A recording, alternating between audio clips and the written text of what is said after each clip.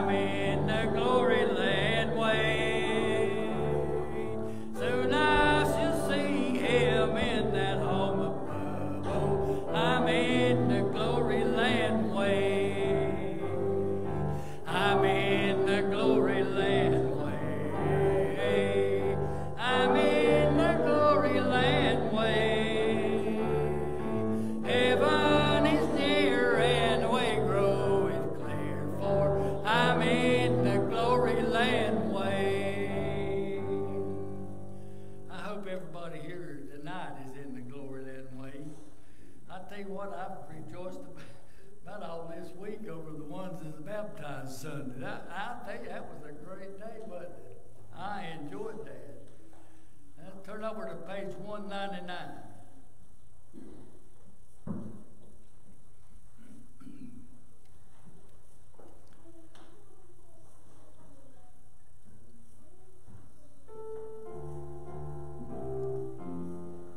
To Canaan's land I'm on my way, where the soul never dies. My darkest night will turn to day, where the soul never dies.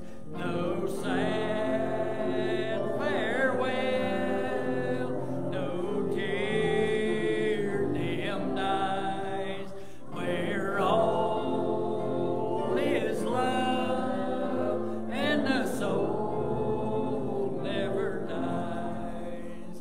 A rose is blooming there for me, where the soul never dies, and I will spend eternity where the soul never dies. No sad farewell, no tear dimmed eyes, where all is love and the soul never dies. I'm on my way to that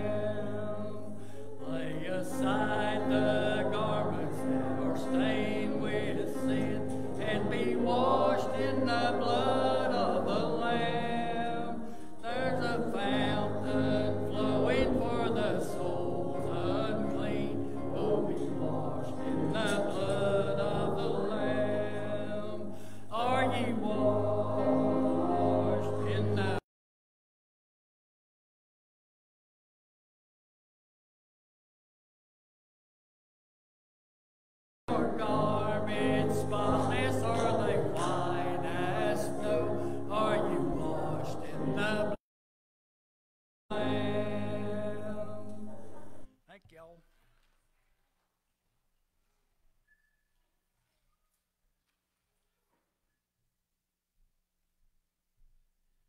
Amen. Like I said, it's good to be back in the Lord's house this evening. Like I said, we appreciate each one that's come out to be with us tonight.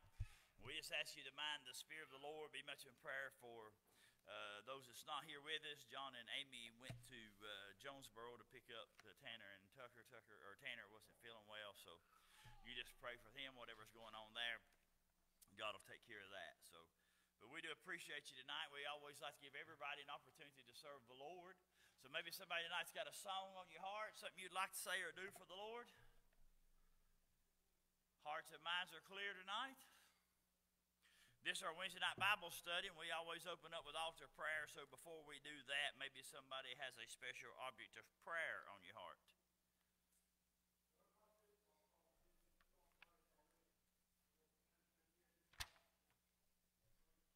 Amen. Let's remember this. Anybody else?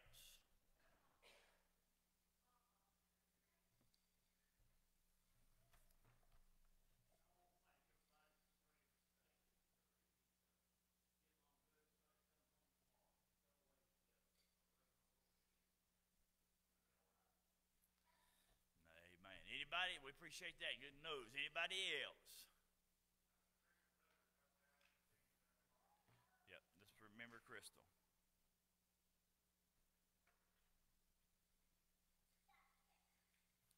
Anybody else?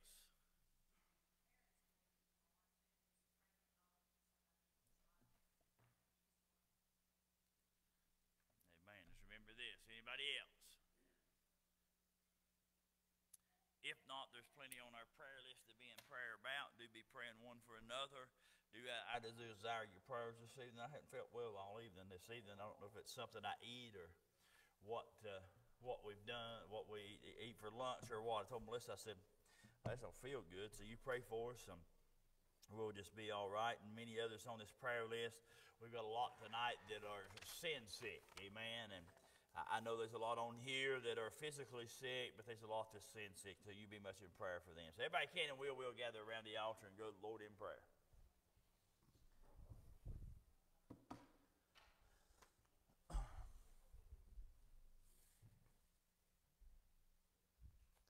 Dear Heavenly Father, we come to you tonight, Lord, to humble ourselves before Thee. Lord, we thank you for another day and another opportunity, God, to gather out. And we pray, Lord, for those that's not with us tonight. We don't know who they are, where they're at, or what's going on with them. But, Lord, I know you're able, God, to take care of them and to just get them back here in your house where they belong. Lord, we pray for those that's on this prayer list. We pray for Ralph Mink, pray for Diane Eisenhower, Dolores Anderson, Brooke Hutchison, Clifton and Adam, Eddie Bentley, Louise Markham, James Steele, Kevin Bernard, the Reason family, Jim Perry, Rosie Osborne, David Wilson, Doug Taylor, Helen Duggar, Cindy, Ashley and Riley, Kelly Odom, June and Campbell, Daniel Furchess, Danny McAlay, Tammy Taylor, Blake Atwood, Joan Pope, Randy Jennings, Larry Hawkins, Willa Gray Adams, Harold and Shirley Rash, Jody Dunn, Angie Doherty, Gary, Skyland, Joe McCress, Dree Harry, Carl Wiggins, Andy Lowe, Rachel Petit, Ryan, Mike Reynolds, Holly McFadden, Eddie's family, Ebenezer Christian Home, Tony Jennings, Thelma Corby, Sue Hensley, Dorothy Keller, Danny Buchanan, Linda McCulloch, Lucas Perdue, Pug Tester, William Williams, Harley Rankin, Ben Bowers, Kenny and Jane Head, Ed Ham, Greg Prophet, Lane Miller, Margie Stout, Sanford and Jane Humphrey, Sue Williams, Frank and Joetta Main, Brenda Lunsford, Andy Osborne, Cliff Tressler, Diana Harmon, Jerry Jones family, Crystal Duggar, Michelle Worley, David Ward, Melissa, Crystal Owens, Bronson Alexander, Ross Dow, Willis Lewis, Patty Osborne, Elaine Kirby, Aaron Steele, Randy Lewis, Diane Wagner, Delilah Campbell, Buffy Knapp, Delmer, Wendell Carraway, Marie Jennings, Dustin Rankin, June Brady, Mike Lipford, Richard Stidham, Jackie Fry, Margaret Eisenhower, Bob Miller and wife, Nancy Bunning, John Yates, Joseph Rourke, Bob Heck, Nathaniel Rice, Brianna Poore. Lord, I know you know every name that's just been read, and I pray that you'll see to them only the way that you can. Lord, be with every Christian and every person here tonight. Fill them up, Lord, with what we need. Give us encouragement and strength, and Lord, everything we need to fight this journey, and we give you all the glory. Not our will be done, but thine. In Jesus' blessed name we pray. Amen.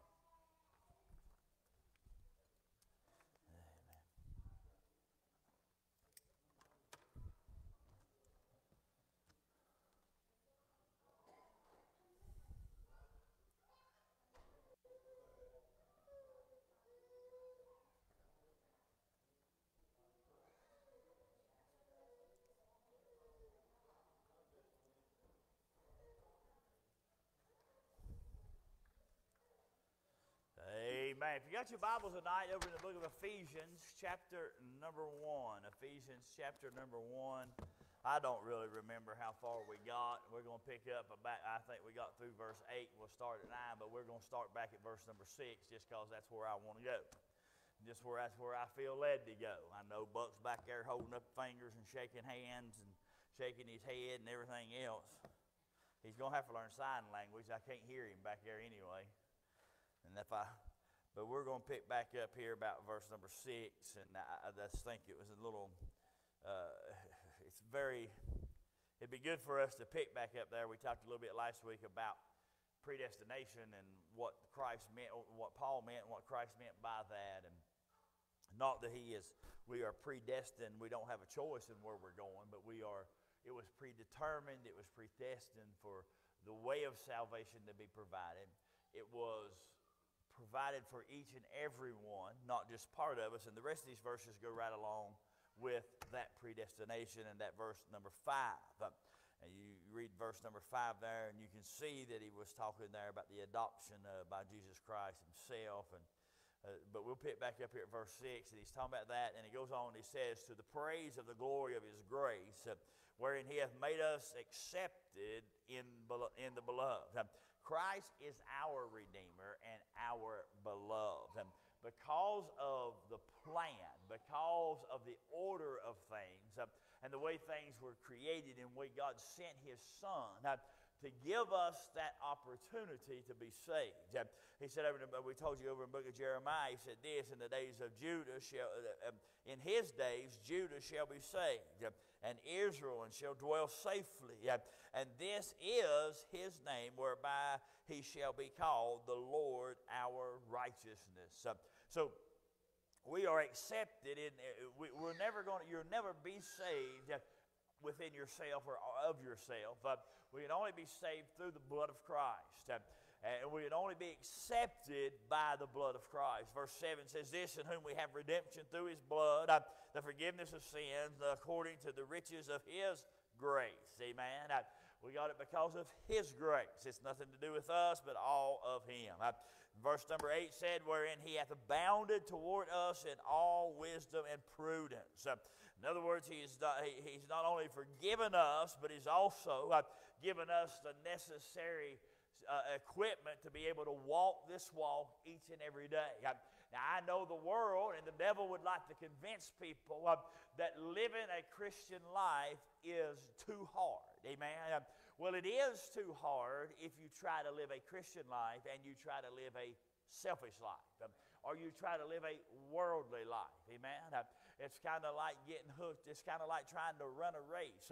When you're out there, if you've ever watched anyone run a race or getting ready to run the race, you'll see them out there stretching. You'll see them out there trying to get limber. You'll see them out there trying to warm up. You'll see them out there getting ready. You'll see them practicing. You'll see them doing all kinds of things before the race. But one thing you will not see when it comes race day and race time, you will not see them step into the blocks of a meet and get ready to run and tell somebody or bring out there with them extra weight. Amen. When you talk about people not only running a race, a foot race, You talk about people driving race cars. One of the biggest things that race cars are notorious for, outside of aerodynamics and cheating with the engine, they are notorious to try to shim and try to skim off every ounce of weight that they can, that they might be able to run the race. And that's important for us to realize that why it is so hard, why people think it is so hard to live a Christian life. It's because they're carrying way too much baggage. They're carrying way too much weight, carrying way too much burdens and things of the cares of this world to be able to enjoy the Christian walk. Hey, I tell you what, a lot of times we'll get to worry in our heart, and we'll get worried about things. And listen, I've told you many times over my life, I have been a worry wart. Now, I worry about things a lot of times when I shouldn't. And here's what the Lord has shown us and what worry is. It's just the absolute opposite of faith. Amen. That's exactly the opposite of what God wants us to do. He wants us to have faith in Him and trust in Him. He has abounded in us with all wisdom and prudence. He's given us the necessities, the things that we need to be able to fight in this world and to face the things that we face. In verse number 9, he said this, having made known unto us the mystery of His will, according to His good pleasure, which He hath purposed in Himself. The mystery is just how how a just God of a law could ever justify a sinner such as me and I. That is a mystery to me, amen. I don't understand that, but I do understand that all I have to do is give Him my life, amen. You want to know what He revealed? He revealed the plan to us. He didn't reveal the why, amen. Well, He did reveal the why too, because He loves the whole world, amen. For God so loved the world that He gave His only begotten Son, that whosoever believeth in Him should not perish but have everlasting life. He revealed it all unto us, the plan, the why, the how, and the what, amen. And we just need to be, it's up to you and I to act upon that. Just because Jesus died on the cross, just because He rose the third day, just because He had the most perfect plan, does not mean everyone's going to heaven. What it does mean is everyone has an opportunity. I believe everyone will get a chance. I've had this question brought before about what about people over in foreign countries and far lands and tribes and all those things. As many missionaries as we have, as many people have been out. They have been out there. You say they may not have spoken to every person, but they have spoken to some in their family, most likely, during some type of generation. And that's why I say it's important that you and I take the words that we're able to hear. We are custodians of that word. And not only are we custodians of that word, but we are also missionaries of that word. We are to take that word and to share it out with others, because it's important that our family knows what the Word of God is. It's important that our family, just like in those tribes and those places out there, God had the same predestination order. He had the same Scripture. He had the same order of events and the same way for them to be saved, and it was passed to them. It's important to us to pass that along, amen, and to let people know. Listen, if I have heard that how the plan of salvation, and I did not share that with somebody else, then that is on me, amen. Their blood could be upon my hands because I did not do what God would have us to do, nor did I share what God has, the plan that God has for them. It's up to us and up to individuals to act on it once they have heard what that plan is and how they act upon that. No matter how bad people want to go to heaven, they still have to act on the plan of salvation. They still have to trust in God and come His way. Nobody's going to do it differently. They're all going to do it the same. Verse number 10, he said this. He said that in the desperation of the fullness of times, He might gather together in one all things in Christ, both which are in heaven and which are on earth, even in Him. He redeems men in the order that He might that He might gather everything together unto Himself. In other words, He's telling us there the fullness and the disposition, disposition of Christ. In other words, His position, and it is His light. And He wants us, He wants everyone to come. He wants everybody to be fulfilled. Now, you can't know what being full and having a fulfilling life is until you really know the Lord. Amen? And that you are really doing what God would have you to do. We can say that life's good, and we're here tonight. Life has to be pretty good. Amen? I didn't see anybody walk in. Amen? I was walking up the road to get here. I didn't see anybody on horse or buggy out there. I didn't see nobody coming in on camels. I didn't see anybody riding donkeys. I didn't see anybody drug in. Amen. We're all blessed to be able to be here today. We walked in under our own accordance, under our own strength and power. Those things was given to us by God. Amen. It's up to He wants us all to come in. Listen to what He said in Galatians chapter 3, verse 28. You ought to remember this. It hasn't been that long since we read it. He said, there is neither Jew nor Greek, and there is neither bond nor free. There's neither male nor female, for ye are all one in Christ Jesus. He doesn't hold esteem one over the other. Amen. He doesn't try to put people on pedestals, and as we do, and we'll lift up sports figures and actors and singers and entertainers of all sorts. We'll lift those people up, and we'll put them on pedestals, and we'll idolize them and all those things. Aren't you glad that God is no respecter of person? Amen.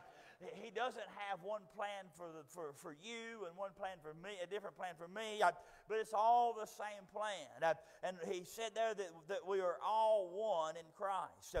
Our problem is, we've got a lot of different movements today, and all the things they holler equal rights, but that's not what they really want. They don't want equal rights. They want their way. Amen. Whatever group is in order or in power at that time, that's what they want.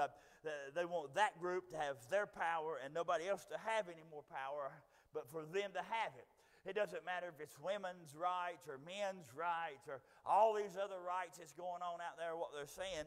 Here's what Christ says. If you get it right in Him, it's all the same. We're not male or female. Here we are. He is looking at us equal. We're not Greek or Jew. In other words, He's saying there's no division there that we're going to hold higher than the other. That we're going to hold more higher than one, or the other higher than this.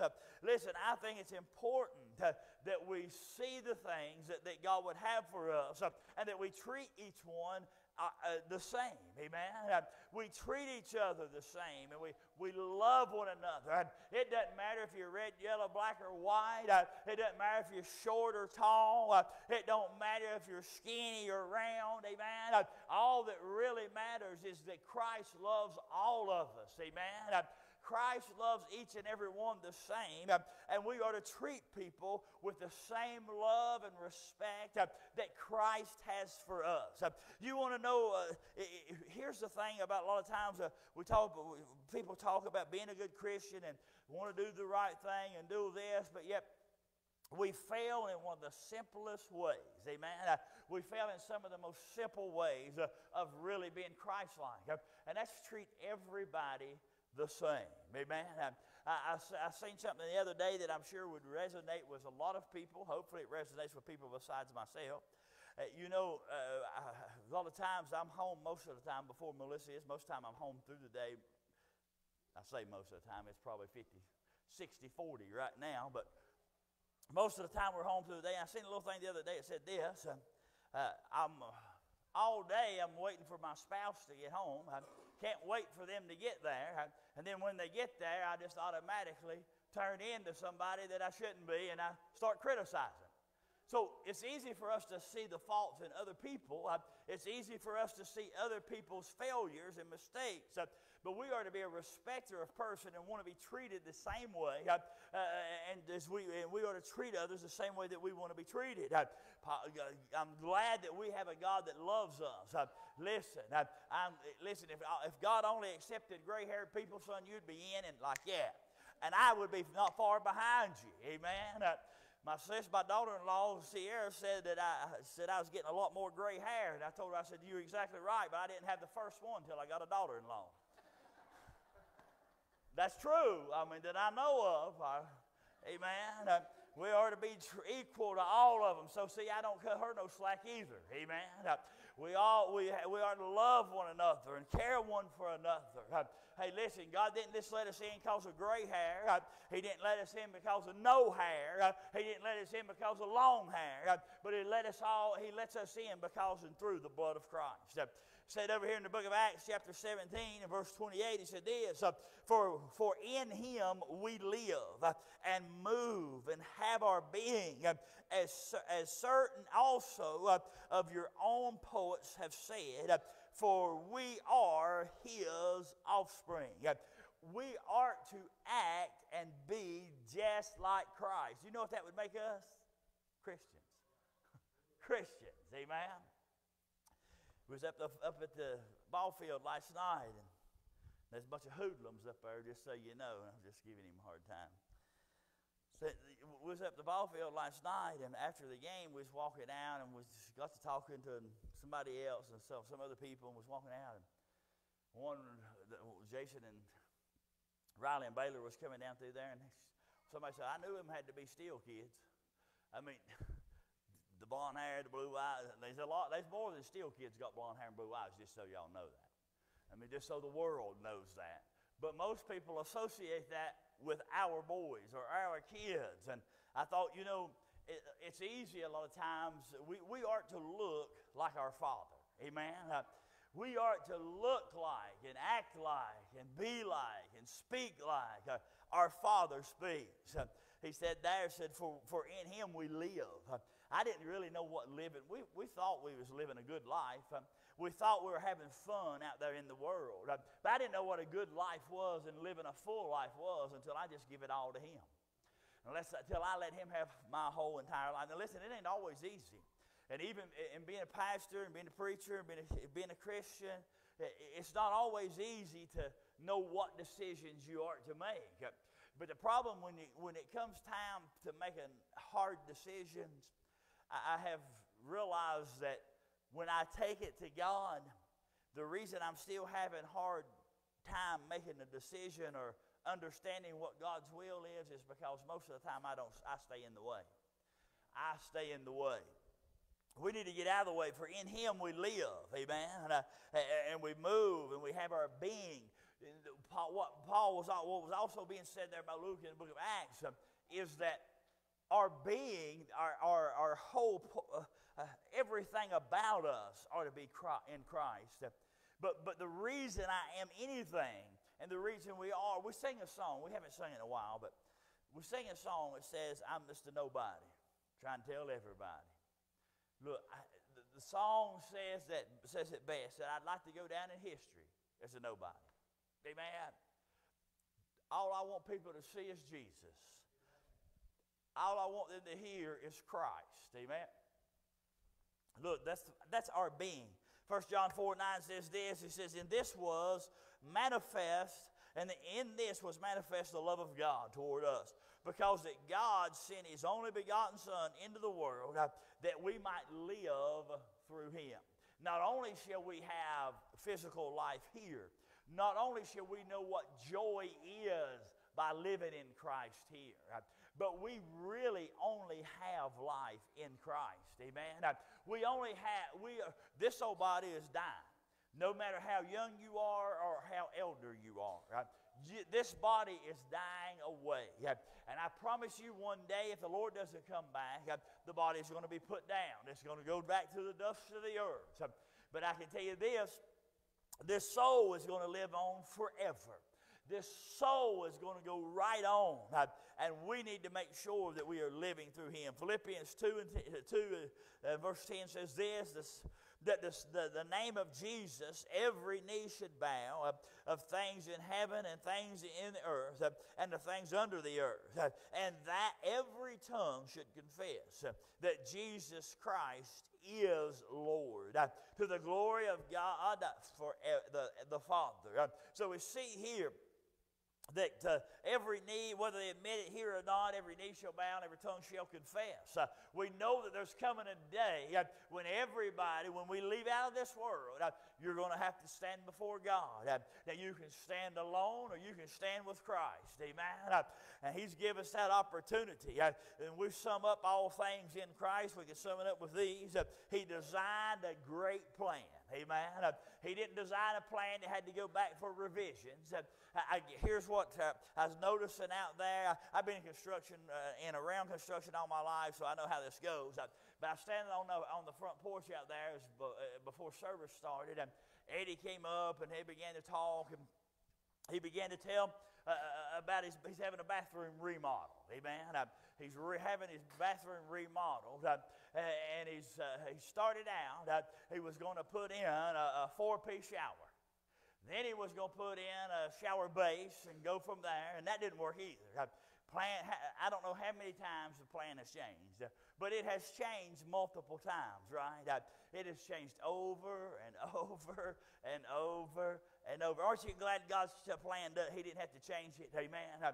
He had a plan, and it's a great plan. It's not just a good plan, but it's a great plan. And not only did He that, but our sovereignty, now our sovereignty is work it out according to His divine will in the fullness of time. Amen. He'll let us work out those things and work toward things. And verse number 11 says this, in whom also we have obtained an inheritance, being predestinated according to the purpose of Him, who worketh all things after the counsel of His own will. You know what? Listen to what it says in Galatians chapter 3 and verse number 29. He said, and if you be Christ, then ye are Adam's seed and heirs according to the promise. Because we are saved and born again, there's been a place predestined for us. We've got a place over there in heaven. I told you, He said over in the book of John, I believe it's chapter number 10, He said, in my Father's house are many mansions. If it not so, I would not have told you, but I go away to prepare a place for you. Hey, aren't you glad to know that we've got a place beyond here? Amen. I'm predestined. I have a place. And that is it's already predestined means foreknowledge. In other words, I know where I'm going when I'm done with this place. Paul said it like this. He said, if this earthly tabernacle shall dissolve away, I've got a home in glory. Amen. That's what we need to realize, and that's what we need to have assurance of. And that's what we need to be standing on. And that's what we need to be getting others ready to go. And we need others ready to hear us about how important it is. Listen to what he said in the book of Malachi 3:16. He said, then they that feared the Lord spake often one to another, and the Lord hearkened and heard it. And a book of remembrance was written before them that feared the Lord. And they taught upon His name. And they shall be mine, saith the Lord of hosts. And in that day when I make up my jewels, I will spare them as man spareth of his own son that serveth him. Ain't that amazing? Ain't that just amazing to know when that day comes? I'm out of here. Amen. Whether I go by the way of the grave or whether I go by the way of the rapture. One of these days I'm going to be out of here. I told Melissa and I talk a lot about the big load. Amen. I'm not talking about a 16-car pileup. Amen. I'm talking about going in the big load. I'm talking about in the rapture. Amen. That's how I want to get out of this place. I don't know about you. I want to go in the big load. I want to go all together. Amen. And we ought to be living like we are. And we ought to be living like we've got somewhere to go to. I told you a while back as we was preaching, we'll make all these plans and preparations to get ready for vacations and go on trips and do things. We'll get bags packed and we'll make lists and do all kinds of things that we don't forget anything. Hey, listen, we're going on something much more greater than a trip. Amen. We're out of this place. Abraham said it best. He said, I'm just a sojourner. Passing through. Hey, you're only going to be here a little while. I know we've got some over here that are quite a bit older than I am, but I can tell you this, it's only been a twinkling of an eye, hasn't it, brother? It's only been just a little while. Hey, I don't care how long you are, how old you are, but I know one of these days it's all coming to us, whether it be by the big load in the way of the rapture or whether it be by the grave. We're going to get out of here, and the most important thing is to know that we love Him, we serve Him, and we've got Jesus in our heart. Amen. And I tell you, we want to make sure that we take as many people to the same place as we're going. You know, a lot of times we'll do everything we can to get away with nobody knowing and get by ourselves. It's good to be alone with Jesus sometimes. I remember, I don't know how many years ago it's been now, but it's been several years ago, first time that Melissa and I ever went to Savannah, Georgia. We like Savannah, but first time we'd ever went. Melissa, we had started to go and had started some plans probably a year prior to that. And every time we would make a plan, I'd have to preach a funeral. We'd make another plan. I'd have to be called and asked to preach revival. And this went on for a year, didn't it? I mean, it just over and over and over. Every time I planned something, Lord changed something, or something got changed. Melissa said, we are not planning anything. We're not planning. We're not booking any hotel rooms. We're not putting any kind of itinerary together. We're not saying where we're going. We're just going to get in the car and we're going to go. And we're going to make no plans. By the end of the first day into the vacation, I'm a planner. I'm a scheduler. That's what I do. By the end of the first day, Melissa said, we'll never do this again. We will never. Now listen, like I said, I'm a planner, and I'm a scheduler. But I like having a plan, but things don't have to go strictly every bullet point by plan. But we do have some structure. We do have some way. Listen, those that are out there living in the world, they have zero structure. They have zero. They're the most miserable people, and they don't even know it. A lot of times they don't even know how miserable they are. You know why? Because they've never seen the plan. They've never got on a plan. They've never become a part of a plan. Amen? It blows my mind to listen to our government talking about debt limits and the economy. It blows my mind. Listen, at our house and in your house, you don't have to be a scheduler or a planner. You don't have to like spreadsheets near as good as I do. But there's one thing I bet you know automatically. If you've lived on your own or you've paid your own bills any time at all, you know this much. You cannot pay more out than you have coming in. Or eventually they'll come and take what you got and they will put you in jail. That's eventually how that works. Listen, there's so many people living and trying to live on borrowed time, trying to pay for something that they do not have and that's coming in. Now, listen, I'm glad to have a plan. I'm glad not only to have a good plan, but I'm glad to have the right plan. I'm glad to have the great plan. And that's the plan that Jesus made for us. Listen, he said if you want a home with him, what you've got to do is be born again. He said if you are born again, then what you ought to do is live like him. Are we doing those? His heads bowed, eyes closed, Christians praying, heart searching. We're just going to give you one moment of invitation, one verse. She's going to play one verse right here, and we're going to go to the Lord in prayer. Listen, it's all up to you. I told you already, it is something that you have to choose. It's something that you have to act on. It's something, a decision you have to make. If you're here tonight and you've never been saved, would you be honest with yourself and honest with God? Slip your hand up, put it right back down, and say, pray for me. If you're here tonight and you say, preacher, I'm not really sure whether I'm saved or not, would you pray for me? Slip your hand up, put it right back down. Maybe you're here tonight and you say, preacher, I know I'm saved, but I'm not living for God. Would you pray for me? I want to be gift out. I hope tonight that everybody, amen, God sees the hand, amen. Listen, you may be here tonight and you may have raised your hand or you may not have. And you want to slip out of that pew and you want to get on this altar and say, Lord, I want to live for you. Lord, I want to be what you'd have me to be. I want my family to see you and me, see you through me. Hey, won't you come up here and be what God would have you to be? Anybody else want to come tonight before we pray? Altar's open for anyone for any reason. Hearts and minds clear. Travis, you pray for us.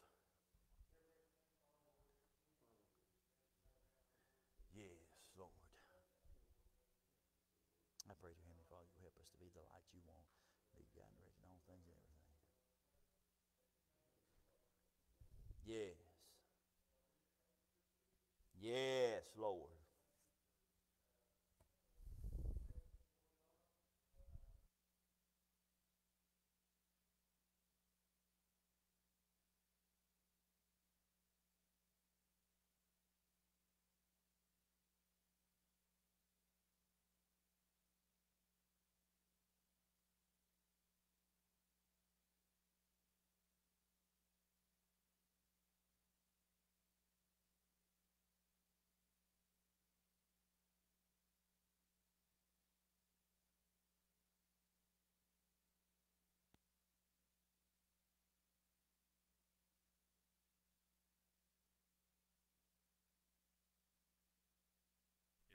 respecter of person, there's a lot of us would have been culled. A lot of us been kicked out, thrown back. Anybody else tonight? Something on your heart?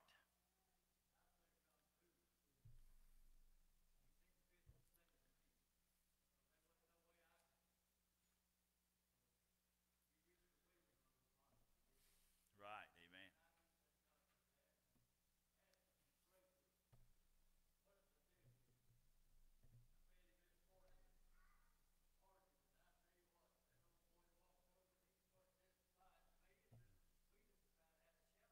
Sure.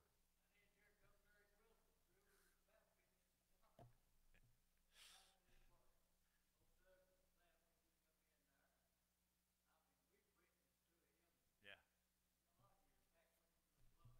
Yeah. Yeah.